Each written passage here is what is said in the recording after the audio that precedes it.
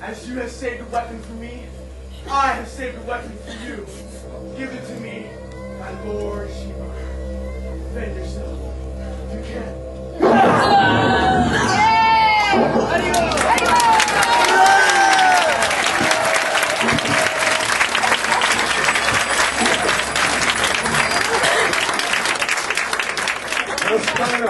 The eldest son of Queen Kunti, died on the battlefield of Kurukshetra, bringing the war one step closer to its conclusion. Days passed, and all but a few thousand soldiers on either side had perished and obtained auspicious destinations. Due to Krishna's mercy, Duryodhana still lived and had left the battlefield, seeking rest.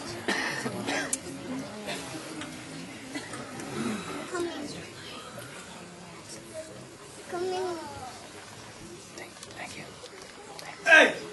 There's Duryodhana. He's trying to hide. Yes. Oh, Lord Krishna. Just see that deceitful man. He is hidden in the bottom of a lake. And he has calmed the waters with his mystic powers. I can see that he is afraid of death. But I tell you truly, he shall be brought down today. With your own mystic power, O king, destroy Duryodhana's region. O Duryodhana, O best of the Kuru race, why are you hiding at the bottom of a lake? Do you wish to save your own life, now that all your brothers have died? Where is your honor? Why are you such a coward? Tell me, come out and fight us like a man. I'm not afraid of you or anyone. I'm just resting. You may take this kingdom. I give it to you. I will enter the forest glad and deerskin. You cannot give me this kingdom. It was never yours to give. You are a sinful man who has done so many atrocities. And now, I tell you truly, you shall pay for your sins. Arise and fight. I shall certainly send you to the abode of death, where I am coming at you. Yes. I give you the benediction. Whoever you defeat, you may take the kingdom if you win. You will pay for your happiness. You insult me of your happiness. You shall pay. I have my mace. Now send me an appropriate address. Oh, I will kill you. I'll squash you like a bug. Today, I shall vomit forth all of the anger that has been boiling inside of me. Today, Duryodhana will remember all of Dhritarashtra shall remember all of his crimes against the Pandavas. What is the use of your cold words? Today, I will smash you. All these years, you have been running and hiding while I've been king. I've already killed most of your friends and relatives. What are you gonna do about it? I'll show you!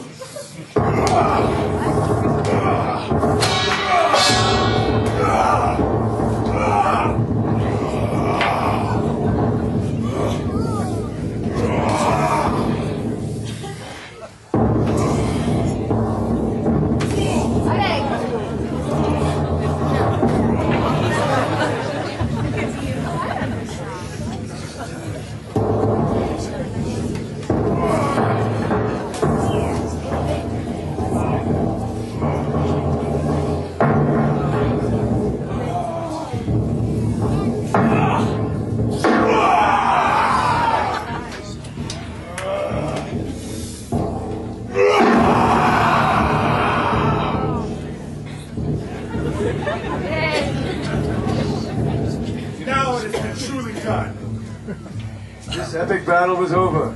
Yudhisthira was crowned king of the earth.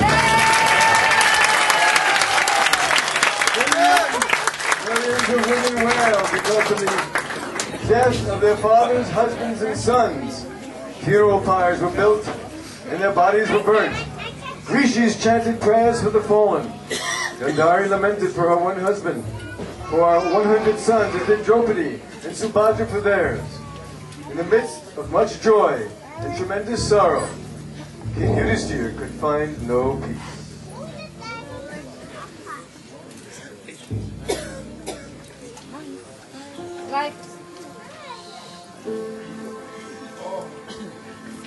Oh, Kesava, my mind is full of sorrow.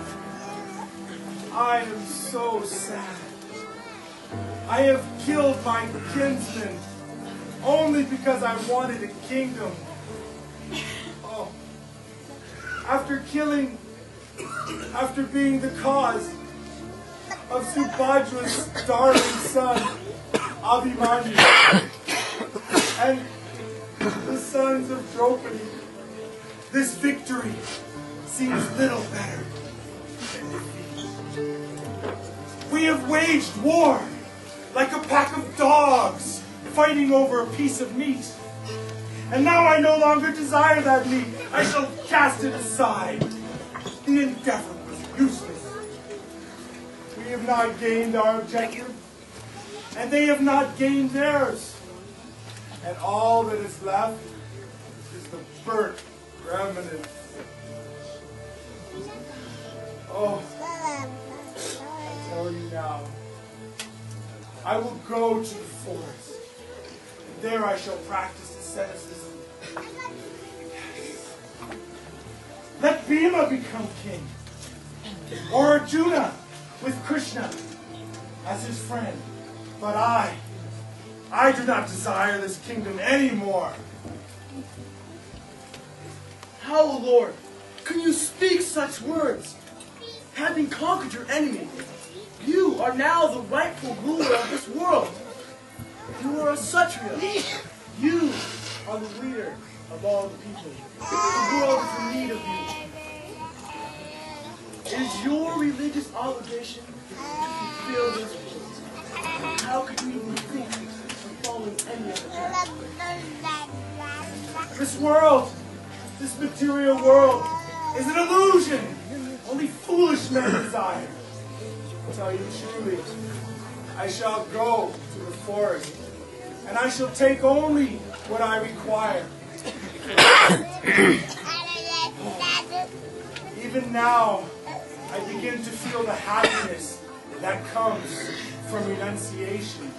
Let me go to the forest, so that I may aim for the supreme abode.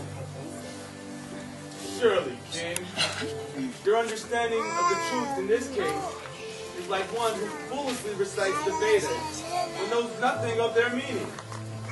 Giving up your duties as king, you wish to lead an idle life?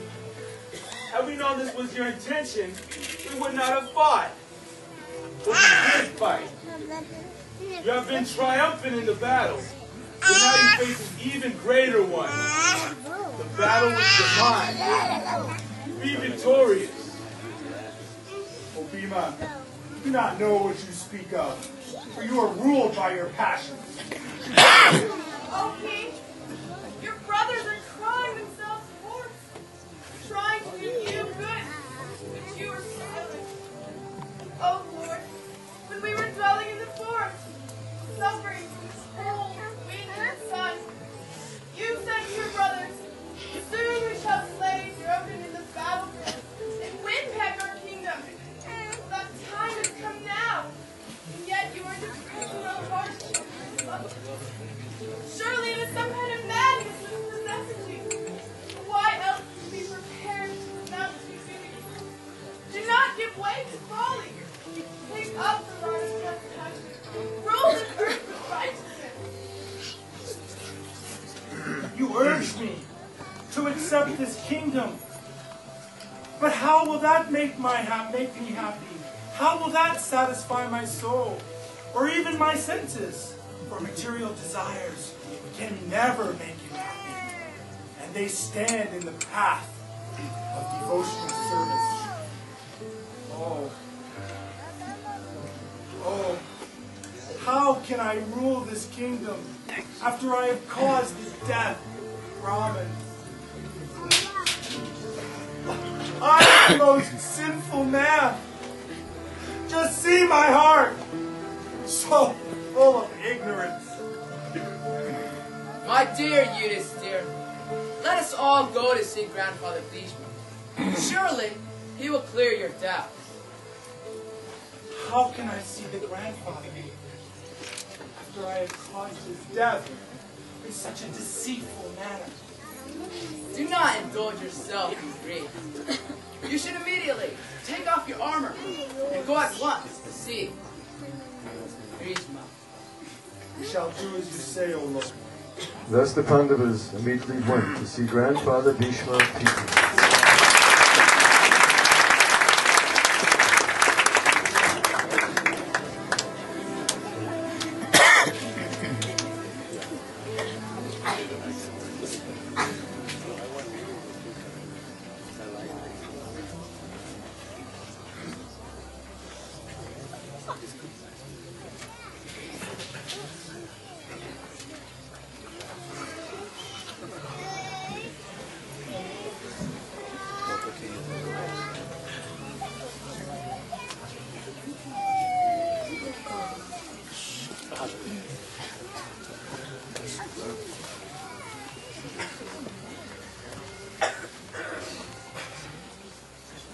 Obeisances unto you, O Lord Krishna.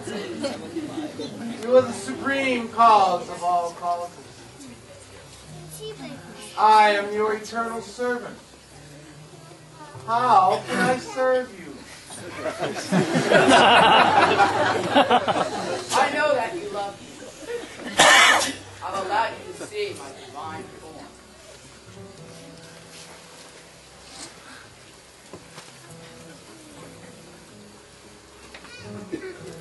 I shall try, O Krishna. How can I instruct the Pandavas? With you here, you are the reservoir of all knowledge. Besides, I am weak and I am tired. I think it is only by your mercy, my dear Lord, that I live at all. The next day,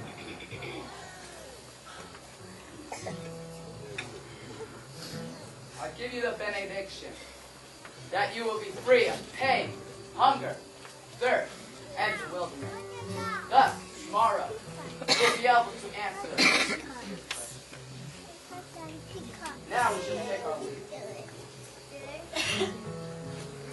the next day, Domya led the Pandavas and Krishna back to Bhisma, followed by thousands of citizens.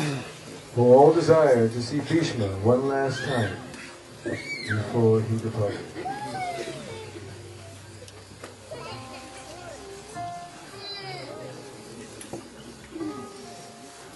Oh Keshava, oh Madhava, by your mercy, I am now free from all pain.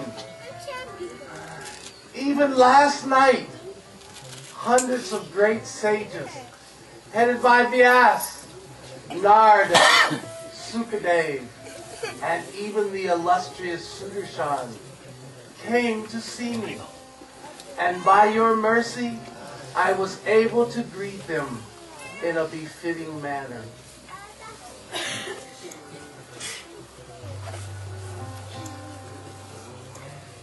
Oh, Grandfather Krishna, would you please instruct us as to the duties of morality and honor befitting a king?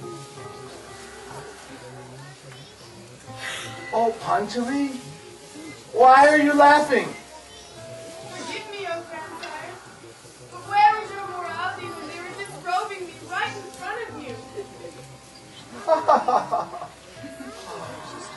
At that time, I was living in the home of the evil Duryodhana and eating his food.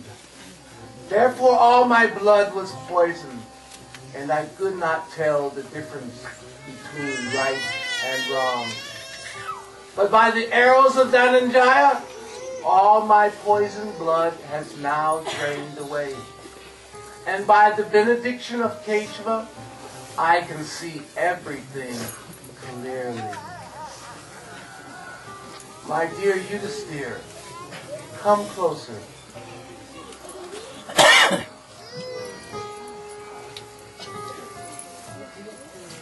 Oh, what terrible injustice and what terrible sufferings you sons of Pandu have suffered for being sons of religion personified. You do not deserve to remain alive under such tribulations, but you were protected by God, the Brahmins, and religion.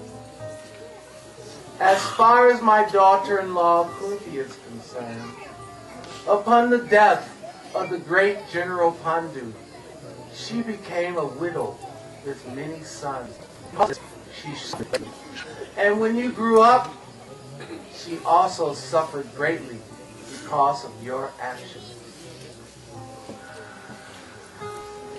This is all due to inconceivable time, under whose power everyone in every planet is being carried, just as the clouds are being carried by the wind.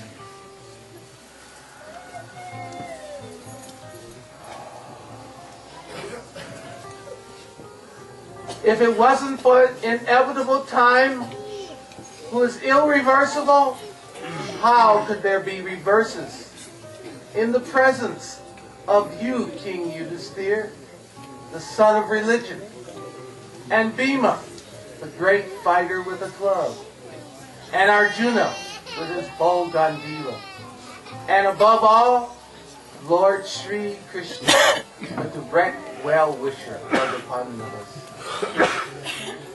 In my opinion, this is all the will of the Supreme Lord, and you must acquiesce to that will of the Lord. Now, you are the rightful king, my lord, and you must give protection to all the citizens. That Supreme Personality of Godhead, who is the reservoir of pleasure, is the original Narayan. He is the supreme enjoyer. But he has descended in this material world as the best of the Vrishnis, and he is bewildering us by his self-created potency. O King, out of ignorance only, that person whom you thought was your friend your well-wisher, your counselor, your messenger is none other than the Supreme Personality of Godhead, Lord Sri Krishna.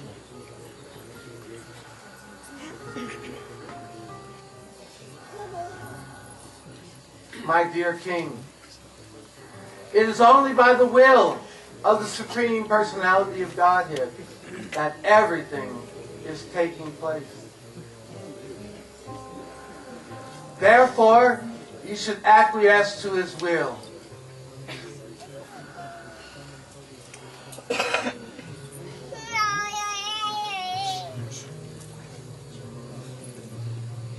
May the Lord, who is four-handed, now appearing before me while I am leaving my body.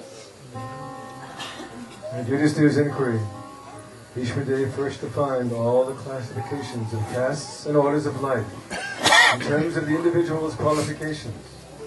Then he systematically, in twofold divisions, described counteraction by detachment and interaction by attachment. He then explained by divisions acts of charity, pragmatic activities of a king, and activities for salvation. Then he described the duties of women and devotees both briefly and extensively. Then he described the duties of different orders and statuses of life, citing instances from history. He was himself acquainted with the truth. For over 50 days, this divine discussion took place on the battlefield of Kurukshetra. And while Bhisma Deva was speaking, the sun's course ran into the northern hemisphere. This period is desired by mystics who die at their will. Now, let me invest my thinking, feeling, and willing, which was so long engaged in different subject matters and occupational duties, unto Lord Sri Krishna. He is the Supreme Personality of Godhead, but sometimes, being the leader of the devotees, He descends into this material world in order to enjoy His transcendental pastimes.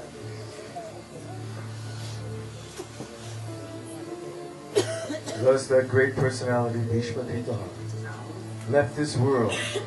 Flowers fell from the sky. Everyone was astounded at the passing of the great Mahajan, Bhisma Deva. Lord,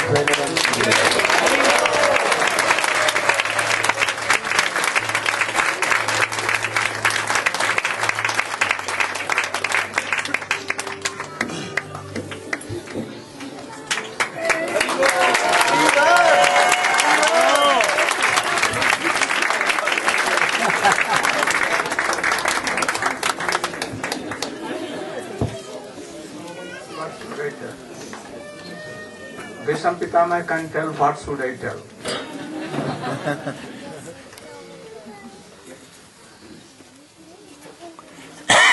Thank you all to produce Mahabharata.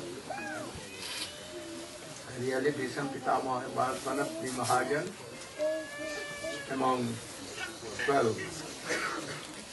And he was high class, like Prahlad Maharaj, Jnani Bhakti. Oh, his life is full of teachings.